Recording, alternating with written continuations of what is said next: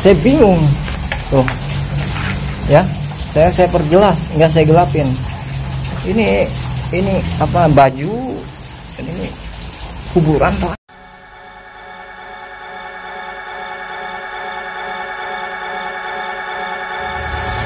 Coba kalian komen ya, komen, siapa tahu ada yang tahu ini kuburan atau apa.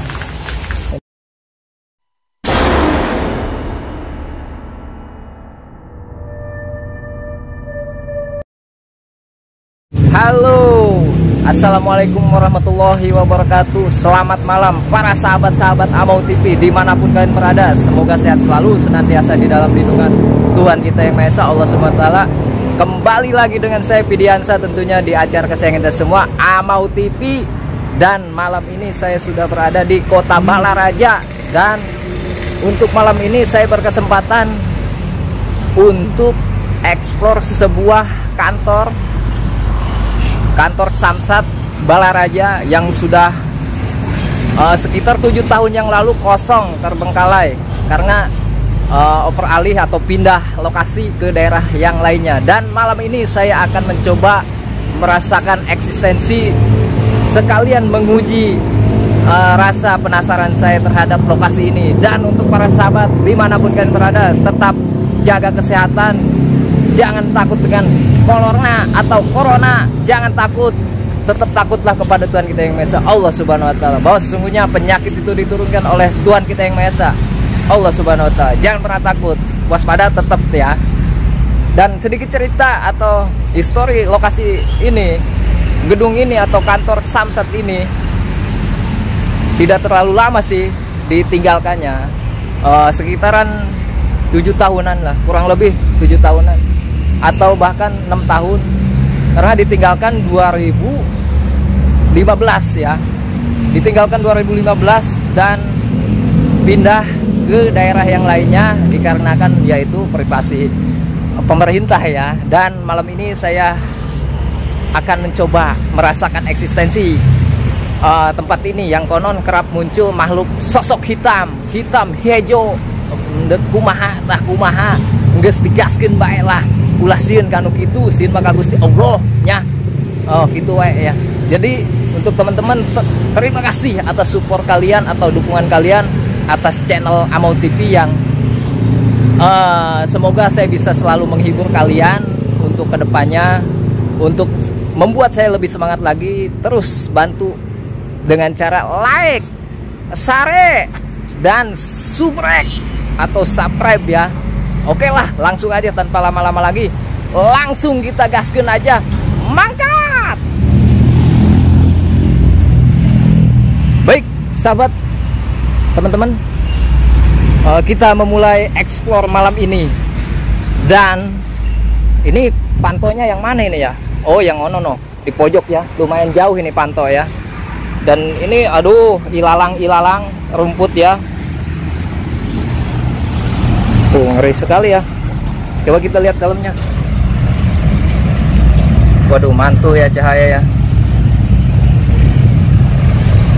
Ini kebetulan lokasinya juga deket jalan raya ya sahabat ya. Jadi mohon maaf bila sedikit bising atau sedikit berisik, dikarenakan luarnya ini ya deket jalan raya. Dan ini ngomong-ngomong ini jalannya begini ya. Bismillahirrahmanirrahim. Oh.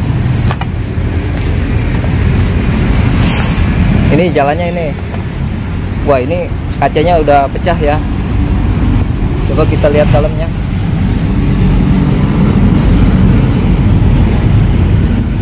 Ini dalamnya ya sahabat ya.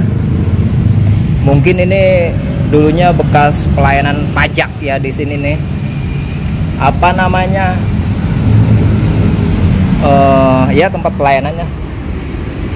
Customer ya, itu pelanggan.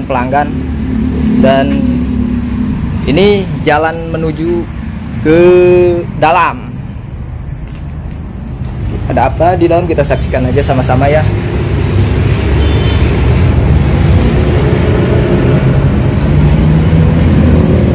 Assalamualaikum.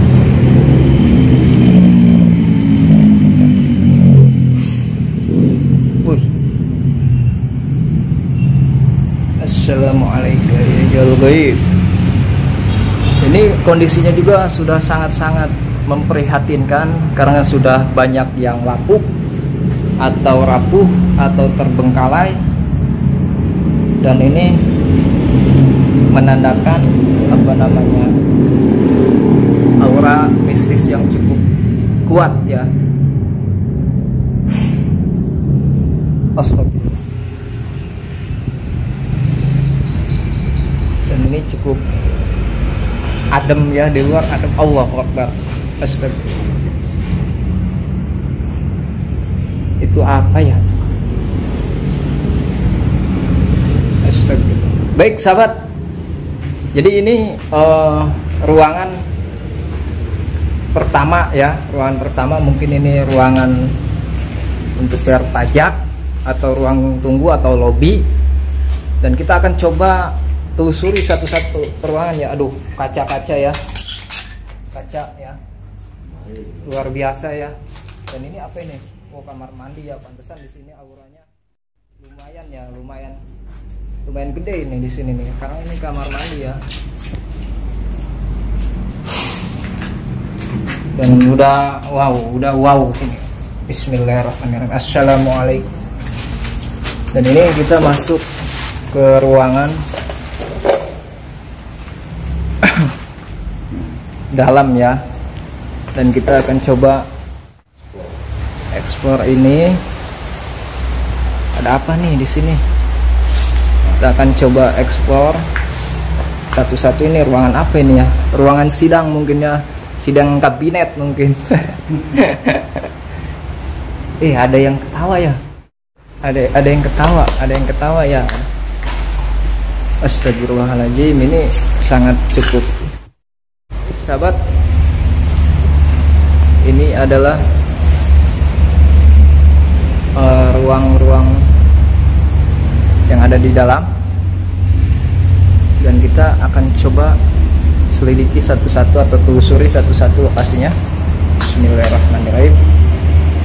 Assalamualaikum ya jalul bait. Astagfirullahaladzim. Assalamualaikum. Assalamualaikum ya jalul bait. Allah. Kebetulan di luar hujan ya sahabat ya, dan kita coba ini ruangan apa ya kira-kira ya. Ini ruangan apa ya? Oh, ini loket, apa namanya, tempat bayar pajak ya. Masa setan bayar pajak sih? Ini cukup banyak ruangannya. Ruangannya cukup banyak, dan kebetulan di luar hujan deras banget ini. Mohon maaf bila suaranya agak terganggu oleh hujan ya. Masya Allah ya, udah wow banget ini. Masya Allah ya. Ngeri sedap ya. Saya lihat di luar ini ruangannya biasa-biasa aja ya, tapi ketika ke dalam ini ruangannya lumayan ini. Astagfirullahaladzim, auranya cukup kuat ya.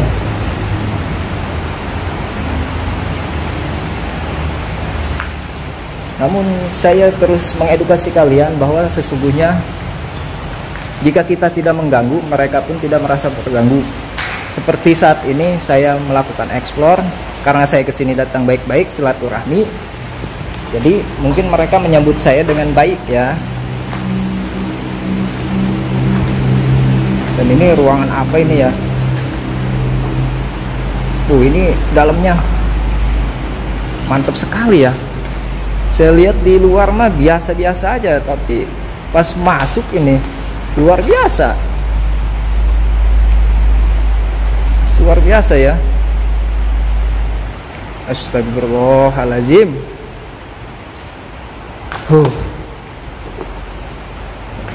Tapi saya belum merasakan eksistensi ya, eksistensi makhluk yang di sini. Mungkin mereka masih nyaman ya, karena tidak merasa terganggu. Dan ini pecahan-pecahan kaca yang bahaya sekali ya. Dan ini tiangnya juga udah begini. Dan itu ruangan apa ini? Kita satu-satu ya selidiki ruangan-ruangan yang ada di sini. Aduh, masya Allah. Ini auranya di sini, di lokasi ini cukup lumayan ya. Dan ini ada lagi ruangan ya. Ada lagi ruangan. Assalamualaikum. Assalamualaikum ya gaib. Oh.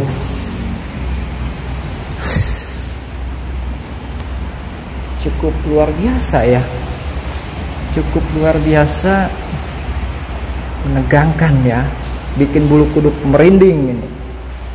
Wow. Tapi mereka tidak negatif ya, maksudnya dalam artinya itu tidak mengganggu ya, tidak mengganggu ya. Buktinya warga pun tidak merasa terganggu karena mereka mungkin menghargai dalam arti mereka ada di sini namun tidak untuk mengganggu ya. Dan ini masya Allah sekali ya. Bangunan puing-puingnya udah, waduh, ngeri sekali, udah terbengkalai. Astagfirullahaladzim. Ada suara ya, suara seperti suara langkah kaki ya. Ini ada ruangan lagi nih. Ruangan apa nih? Coba kita dekati. A'udzubillahi minasyaitonir. Ih, apa itu? Tadi ngelihat nggak apa ini di sini nih? Ada yang lihat? Kucing atau apa itu?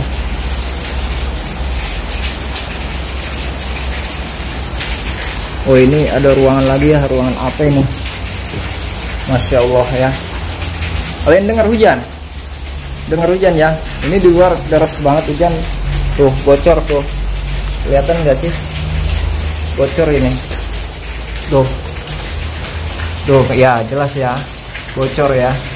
Ini deras banget di luar ya. Masya Allah. Dan ini ruangan apa ini? Saya kepo. Masya Allah. Ada apa ini? Ada seperti yang sesuatu ya di sini. Astagfirullahaladzim.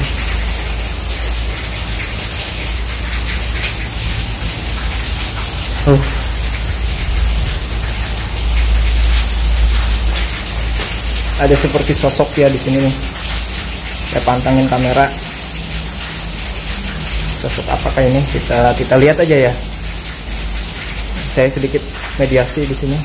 Bismillahirrahmanirrahim. Asyhadu an la ilaha illallah.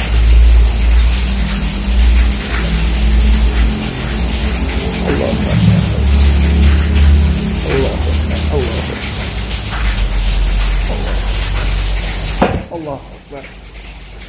Wujud. Astagfirullah. Ini ruangan apa nih? Masya Allah ya, ruangan apa nih? Oh, ini buat keluar ya. Jalan keluar tuh, hujan deras banget tuh. Masya Allah ya. Oh.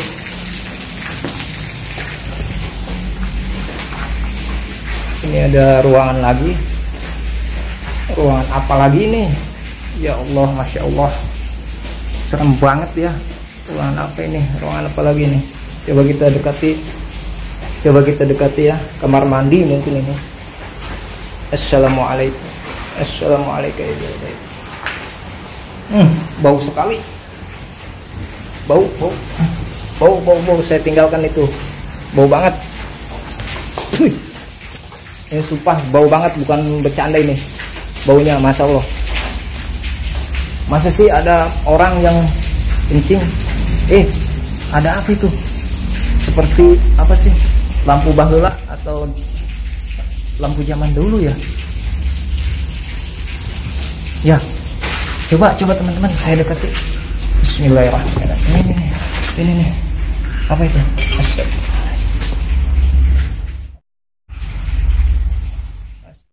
Ada suara ya. Ini nih apa ini? Seperti guci ya. Astagfirullah. Ini nih. Apa ini? Ini nih. Apa ini?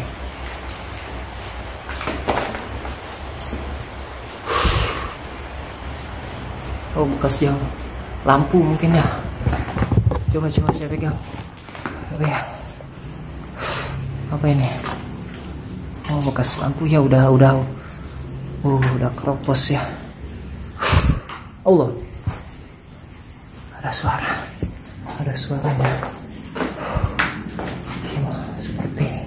Seperti ada langkah kaki. Ada langkah kaki, dan di sini bau banget ya. Bau banget. Masya Allah. Baunya bau pesing. Masa di sini ada yang BAB dan kencing sih. Masya Allah, bau banget ini. Bukan. Baunya Masya Allah. Baunya luar biasa ya. Baik sahabat, bagaimana menurut kalian untuk lokasi ini? Nilai sendiri deh untuk ranking 1 sampai 10. Menurut kalian ini bagaimana? Menurut saya ini rankingnya 6. Ngeri sekali ya. Saya sampai ngos-ngosan ya. Luar biasa sahabat. Kalian bisa lihat. Masya Allah ya. Masya Allah sekali, ini dulunya tempat bayar pajak dan sekarang. Kalian bisa lihat sendiri kondisinya parah banget. Ini udah sangat-sangat wow, cukup membuat kesan mistis atau kesan angker, kesan mistis, kesan mengerikan. Ini sudah ada semua di lokasi ini ya.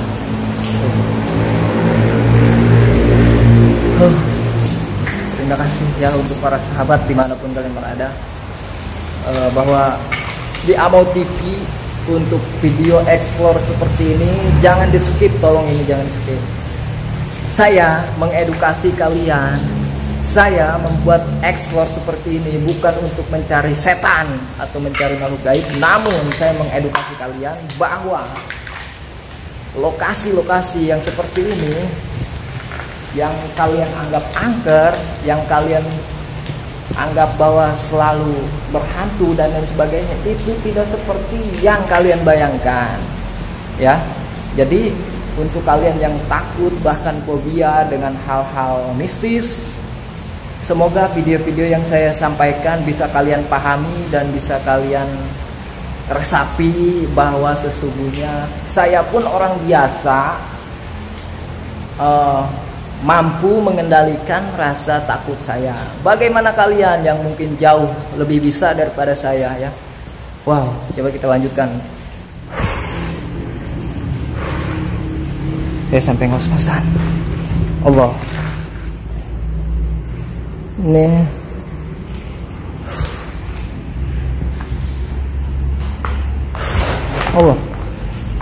Allahu Akbar. Ada suara ya, suara seperti benda jatuh. Ada suara seperti benda jatuh.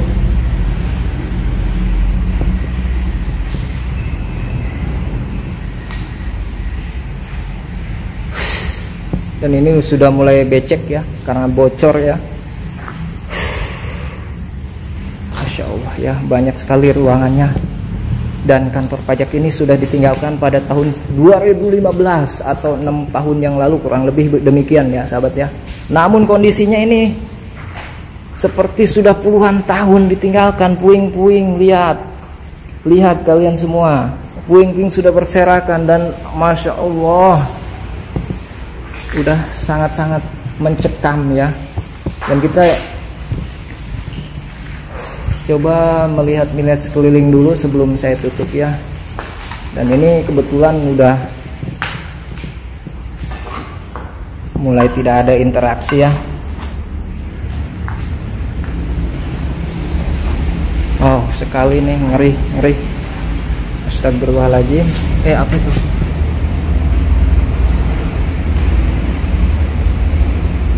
Apa itu? Cari kelewatannya. Astagfirullah. Jika kalian ada di sini, silahkan tunjukkan eksistensi kalian dengan suara atau perwujudan. Namun saya kesini lain jin ngaganggunya. Aduh, banyak kaca ya, hati-hati juga ya, banyak kaca tuh. Namun saya kesini bukan untuk mengganggu, namun saya kesini untuk hanya ingin bersilaturahmi, hanya ingin merasakan eksistensi di sini, sekalian meluruskan informasi warga atau masyarakat yang menyebutkan bahwa di sini kerap muncul sosok hitam dan lain sebagainya. Namun saya simpulkan untuk lokasi ini ya teman-teman, di sini memang ada mereka ya, di sini memang ada, namun mereka tidak jahil ya. Ini menurut saya ya, ini menurut saya, mereka ada namun tidak jahil. Kenapa demikian? Karena ini jauh dari pemukiman masyarakat ya, jauh dari pemukiman masyarakat dan tidak bergesekan ya, artinya tidak berdampingan. Maka dari itu mereka tidak mengganggu, mereka nyaman di sini ya. Wajar, ini tempat mereka ya, tempat-tempat seperti ini tempat makhluk gaib ya tentunya ya. Ada suara, ada suara. Ada suara. Ada apa itu?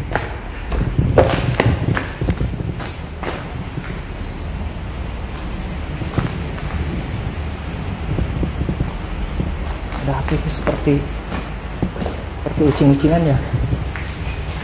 Astagfirullahaladzim. Seperti ada orang ya. Orang apa setan ini? Astagfirullah. Orang apa setan ya? Seperti ada orang ya. Seperti ada orang teman-teman. Takutnya ada psikopat doang ya, psikopat. Takutnya ada psikopat. Oh, ini belum kita selidiki ya, atau belum kita telusuri ya. Ini bagian belakang ya. Ada lagi ruangan. Masya Allah. Astagfirullahaladzim. Ada bantal segala ya. Ada sarung. Kaget saya. Anjir. Kirain orang loh. Kaget saya. Beneran kaget ini. Aduh. Ini. Pas lagi ini. Kirain orang. Ini benar, ini bekas orang ini. Benar, ini bekas orang ini. Ada yang tidur ini di sini. Takutnya ada psikopat ya.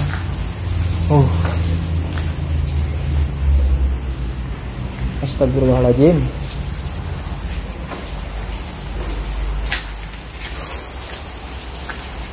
Dan ini ada lagi ya ruangannya. Ada baju lagi. Ada baju lagi. Apa ini, makam atau apa ini? Makam atau apa ini? Astagfirullahaladzim.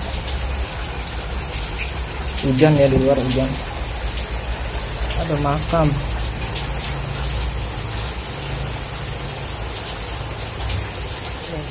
Mana tadi? Oh, ini nih. Dan ini nih. Saya bingung. Tuh. Ya, saya perjelas, enggak saya gelapin. Ini apa, baju, dan ini kuburan atau apa ya, bingung saya. Coba kalian komen ya, komen. Siapa tahu ada yang tahu ini kuburan atau apa. Dan coba kita. Masya Allah ya. Astagfirullahaladzim.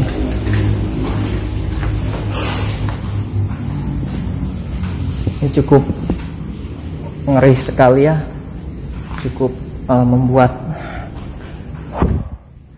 bulu kuduk bangun. Dan ini teller, dulunya bekas untuk pelayanan masyarakat, entah itu bayar pajak, ganti kaleng. Kalau saya ganti kalengnya di Sijo ya, di Gembong. Dan ini sudah, waduh, ngeri sekali.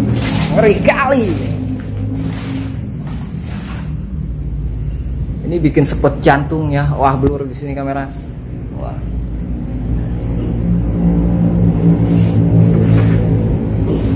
Ini ada lubang ya. Coba kita lihat ya.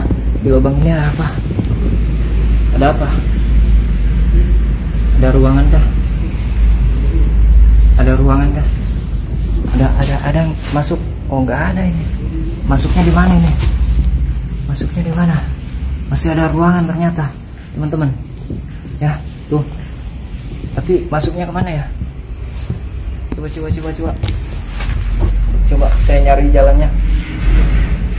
Allah, seperti ada suara gitu tuh. Tuh, gitu suara gitu, seperti ada suara gini nih. Yang diseret. Allah. Saya takutnya ini orang ya, orang yang jahil ya. Takutnya orang yang jahil. Takut orang jahil.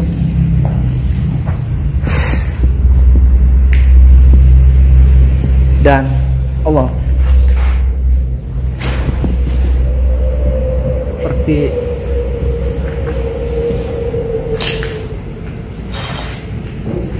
ada apa ya, dan saya tidak habis pikir. Allah Akbar. Kalian bisa dengar ya, kalian bisa dengar. Masya Allah. Ini udah mulai barbar setannya, ini setan pajak ini mungkin ya, belum bayar pajak ini setan mungkin. Jadi dia parusing ya. Jadi mohon maaf ya saya bercanda, biar menghibur hati saya, biar nggak terlalu tegang ya. Biar tidak terlalu tegang, nantinya saya hilang fokus kalau tegang ya. Kita bercanda, serius di dalam bercanda.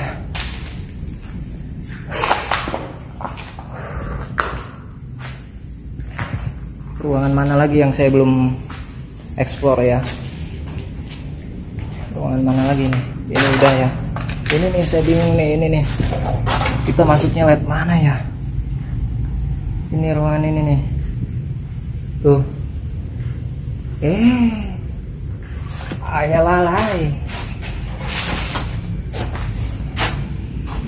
Geblek kita lalai. Dan ini Masya Allah ya, nggak bisa, nggak ada ini ya. Saya salah jalan mungkin. Ayo teman-teman, saya inginnya ke sini nih, ke lokasi yang tadi. Coba, saya masih penasaran dengan Allah, dengan yang tadi ya. Masuknya lewat mana sih? Oh ini, ke sini nih. Ya Allah ya Karim, masih ada ruangannya ternyata ya.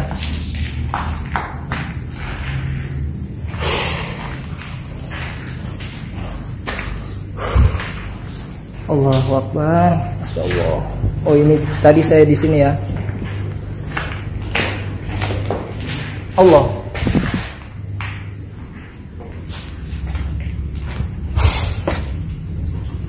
Dan ini saya masih bingung dengan ini ya. Dan saya ingin keluar tapi jalannya bukan ke dia doang nah ya. Ke sini bukan ya. Ini hujan lagi ya. Bukan ke sini kayaknya. Saya ingin jalan keluar tapi bukan jalan yang itu ya. Astagfirullahaladzim, di sini nih. Sini. Allah. Haram jadah saya najong ya. Saya najong. Udah mah lagi tegang begini. Pakai cara najong segala ini nih. Kayu nih haram jadah ini. Haram jadah kayu ya. Ayo kita keluar. Terima kasih, doakan saya ya teman-teman ya. Semoga tidak terjadi apa-apa ya. Allah Akbar. Ini udah gak benar ya. Kita cari jalan keluar. Ayo. Ntar.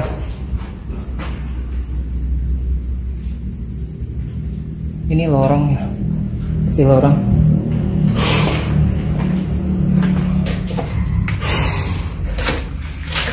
Yang tadi saya nemuin dan Allah Akbar. Jangan keluar ya. Oh ini nih pintunya nih.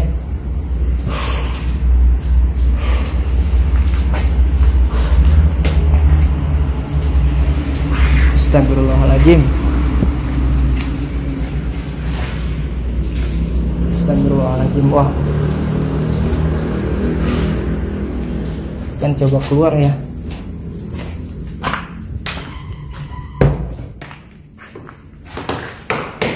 Masih ada ruangannya. akan coba keluar ke sini.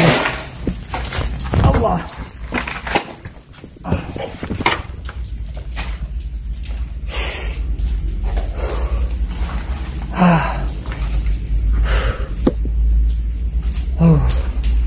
Ini kondisi belakang ya, belakang.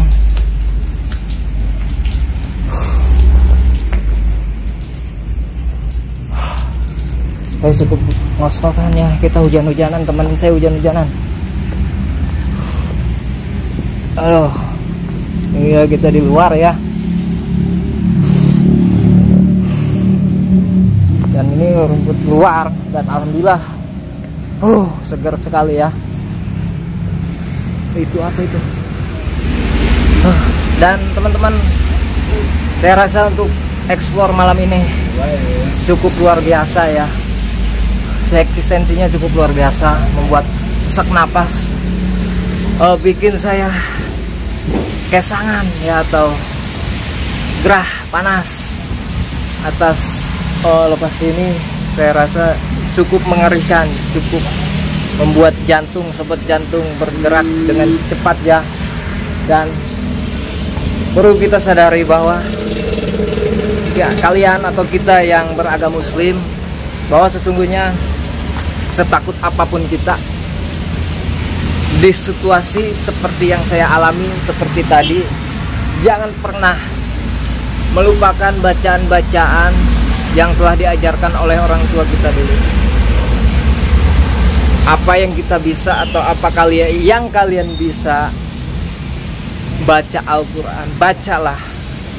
Jangan pernah takut dengan setan baung, setan geblek, setan picek ya. Karena tadi setan pajak ya. Karena ini lokasi tempat bayar pajak Samsat Balaraja.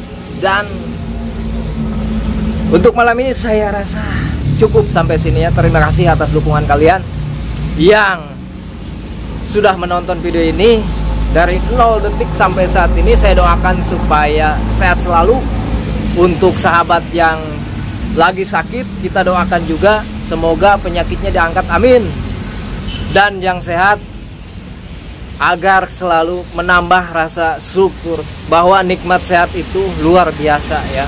Orang lain ingin sehat, kita yang sehat harus menikmati, bersyukur atas nikmat yang telah diberikan oleh Allah Subhanahu wa taala. Mungkin itu saja sahabat yang saya bisa sajikan untuk malam ini, karena sudah cukup eksistensi gaib yang tadi kalian lihat, yang saya explore itu cukup lumayan eksistensinya dan membuat bulu kuduk saya merinding, ngeri sekali. Namun alhamdulillah dengan izin Allah lancar untuk malam ini. Mungkin hanya itu yang bisa saya sampaikan, kurang lebihnya mohon maaf. Wallahu muwaffiq ila aqwamit thoriq wal billahi taufiq wal hidayah. Wassalamualaikum warahmatullahi wabarakatuh.